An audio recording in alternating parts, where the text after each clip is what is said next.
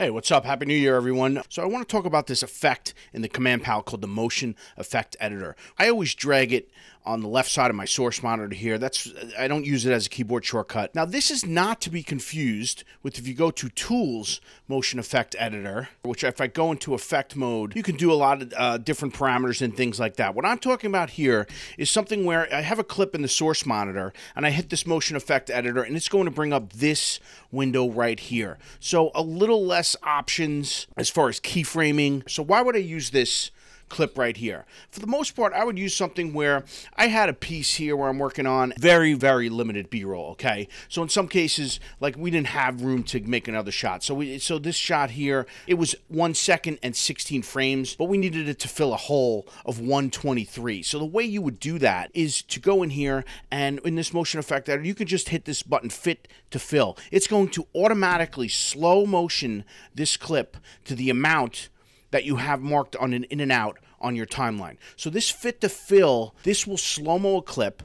Instead of guessing, right, how long it would take to fill this 219 on the source side, on the record side, it was 414. So I can just hit this clip, Motion Effect Editor, fit to fill. It's going to tell you that 58%. Slow-mo. You only need a 59% slow-mo. So sometimes think about this. You don't necessarily want to slow-mo clips more than they needed to, because this is literally the only reason I'm slow-moing the clip is to fit it to fill. It's not a desired effect. It's not a intentional slow-mo effect for purposes or effect. It's really to literally fill the hole that I'm trying to cover here. And one thing I'll say right here, for the most case, I'm working with broadcast television footage. I'm always using interpolated fields. Notice if you have issues where fields are bouncing and things like that, you might want to change this. I'm not going to get into this in this video, but for the almost 99% of every time I've ever used this, I use this interpolated field. So I'll try to show you one clip with this strobe motion effect, which is, I wouldn't use it very often. But if I strobe motion, let's say, I don't know, every 5 frames, and what happened here on the source side, I marked an in and out. So I only have 3 seconds here that it's going to create a new clip, because otherwise it's going to render and take a lot of time if you were to do the whole thing. So 3 seconds, probably hard to tell if you don't have a lot of movement in the clip.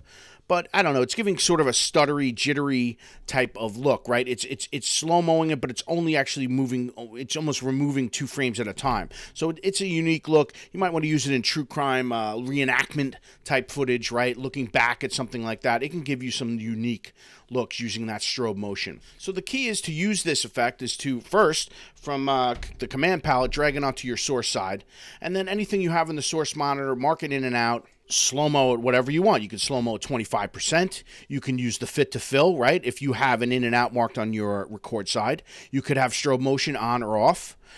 And like I said with the fields before, I would always use interpolated field. So the other thing to think about, one way to use this in an interesting way, is if you have a graphic made from After Effects. So I have this graphic right here that came from a template, and it's 16 seconds. So there's no way I'm going to have a graphic up for 16 seconds. But at the same time, it's much quicker for me to just render that full template graphic out in After Effects, import it into AVID, and adjust the speed in AVID, okay? And the way I would do that is using this motion effect editor. I wouldn't go into tools, effects, motion, and use keyframes in that case. I probably would just, let's start something here.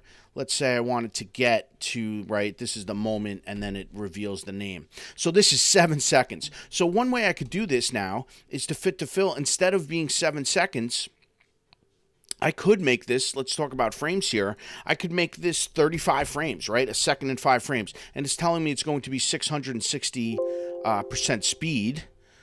And now if I create and render, let me put this clip at the end here. Right? Wow. So it made that speed ramp so much, but now I want to go normal, right? I wanted to get back to normal speed. So what I can do is just match frame in, mark my in there, and I could just clip it on. I could slow-mo it. I could do whatever I want there. And now I have a I have a speed ramp in a sense. pretty cool, right? Instead of trying to manipulate it in After Effects and guess what the exact time was, it's much easier to do what I just showed you in Avid. And I do this a lot of times with template graphics. Just match frame in. If I want this end to be quicker, just keep this the same size, whatever it was, 660%. And now I'm right because I marked my in. And now, in theory,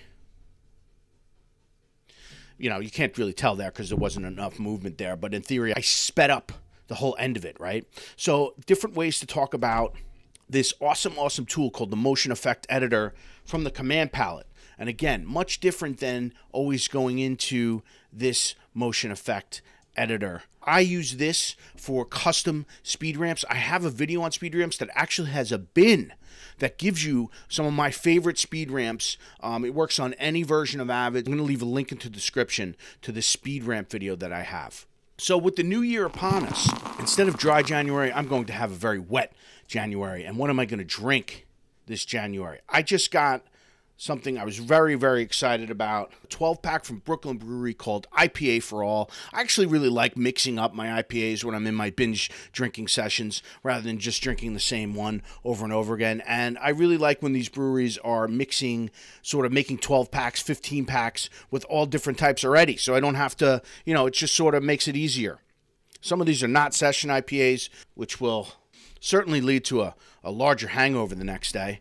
But I really hope 2022 is a great year for all the subscribers, for the channel, and for the whole world, really, that this stupid virus can just leave us and we can go back to drinking in person without worrying about mass variants, and we can just share the hops like these 4 people are doing in this Brooklyn Brewery beautiful website there. So I look forward to a new year of Avid tips and tricks. Thanks so much for watching, and I'll see you in the next video.